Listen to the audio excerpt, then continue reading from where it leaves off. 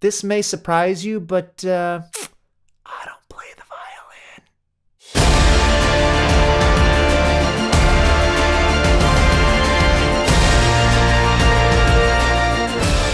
We're all buying the same sample libraries. Is it any surprise we end up sounding all the same after a while? You guys, one way to stop recycling old sounds is to make your own Kontakt Instruments. So that's exactly what we're going to do today. We're not going to be doing round robins. We're not going to be doing multiple sample groups. Quick, dirty, and simple, but highly effective. So using only one audio file that we recorded on this lovely electric violin gifted to me by my dear friend Matthew Farquharson, let's make a Kontakt instrument. See you at the computer. Okay, you guys, here we are in Logic Pro, and I have pre-recorded a violin sample so you guys didn't have to hear another rendition of the piece I call Killing a Cat. I thought that would be better for everyone. Now, regardless of whatever DAW that you have, you know, whether it's Pro Tools or whether it's Cubase, it doesn't matter. Basically, so long as you have the full version of Kontakt, you are going to be able to follow along for this tutorial. Again, Kontakt Player won't work. You do need the full version of Kontakt, essentially to begin creating your own Kontakt instruments. So I've got this pre-recorded violin sample. Let's take a listen to that.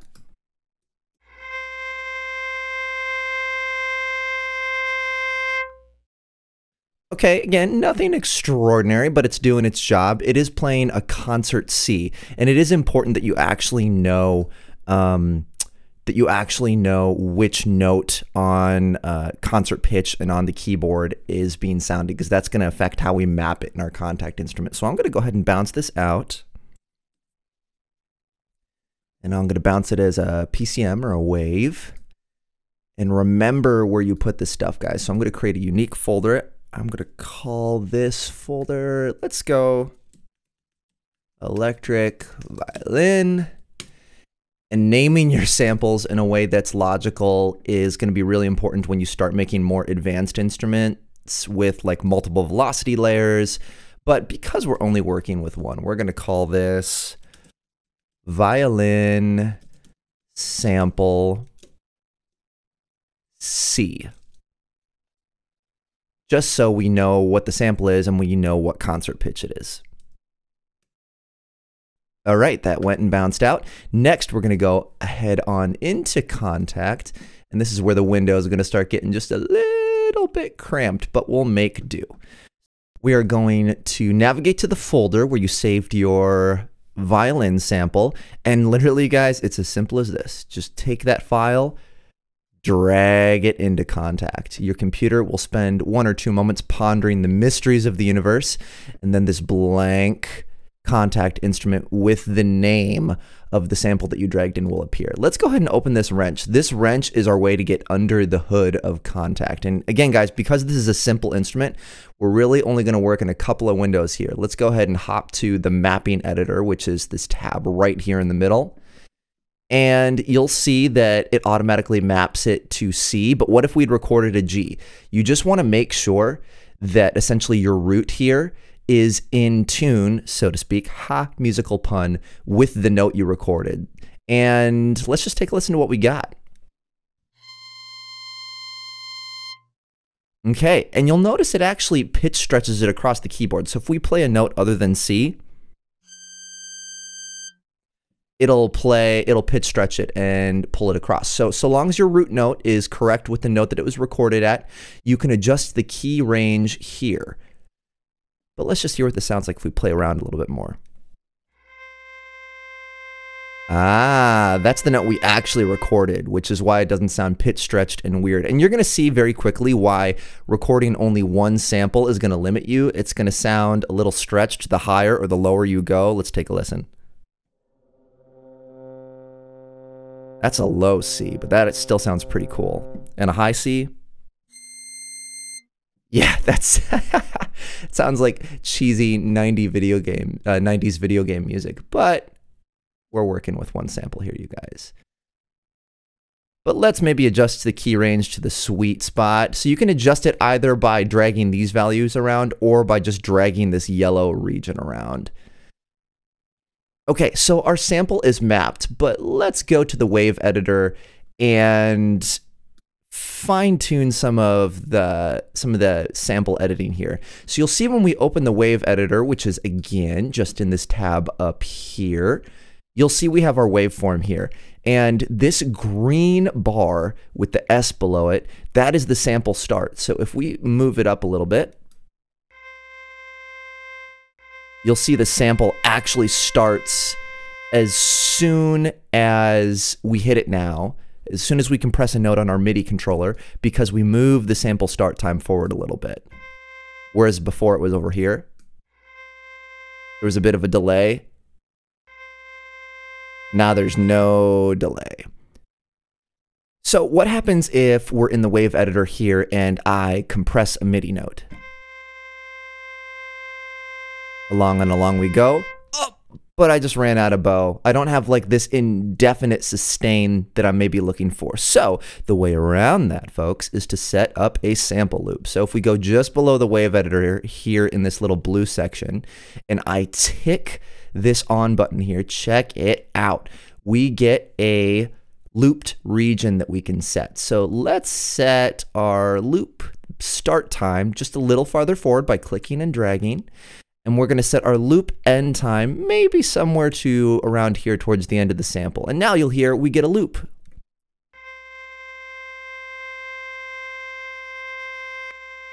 Ooh, but you'll notice we get a nasty click. So what we're going to have to do, you guys, is we're going to have to adjust this X fade value. This is essentially the crossfade. And if we up the crossfade, hopefully we can get a smoother transition into the end of the loop back to the beginning of the loop. Let's see if this helps.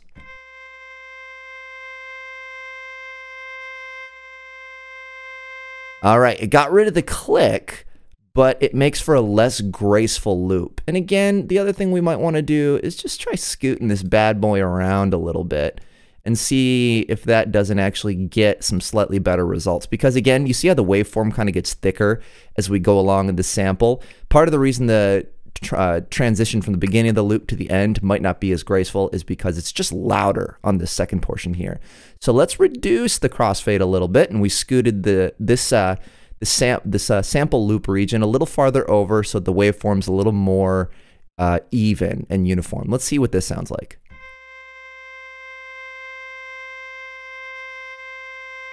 Hey, that's a little bit better. So unfortunately, I mean, it's functional.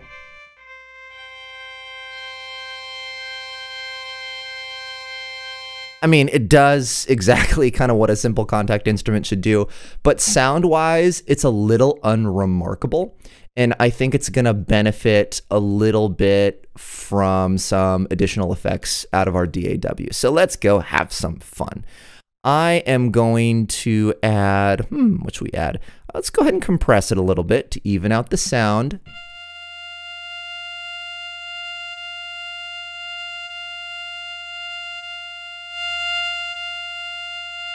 Okay, that's just boosting the volume. It's really not compressing it much, but all the same, it'll work. And now let's go and do something that's going to make it sound kind of grimy. I think this could be interesting. Let's just open, let's see here. Ooh, okay. Let's open up a little bit of Decapitator from Sound Toys. I think this could be kind of interesting.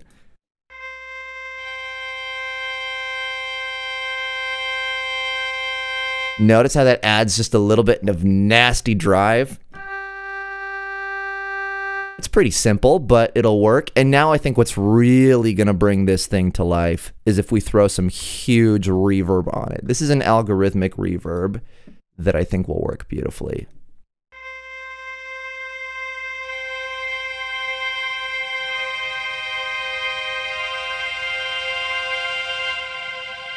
That's kind of nasty. Now, what I would like, though, is I'm kind of performing on my MIDI controller here, I'm starting to notice that we're kind of lacking a little bit of control. What would be really great is if I could reach off over here, grab my mod wheel, and with my mod wheel, like on other sample libraries, if I could affect the dynamics of this instrument. So let's go ahead and add that final element here so we've got some more control over this instrument. So here I am back in Kontakt. If I navigate to the wrench to open up under the hood of Kontakt, what I'm going to do is I'm going to go over here to this little tab here that says Mod and click on it. This is going to open up my modulation settings as well as some additional like effects and bus settings. So if I navigate down to this drop down tab here that says Add Modulator, and I go to external sources, again external sources because it's going to be coming from outside the computer, and I hit MIDI CC because I want it to be a CC value coming from my keyboard controller. It'll default to 1, and you'll notice when I move my mod wheel, which you can see down on Kontakt here, I should ideally now have control over my volume using MIDI CC1, which is your mod wheel. Let's take a listen.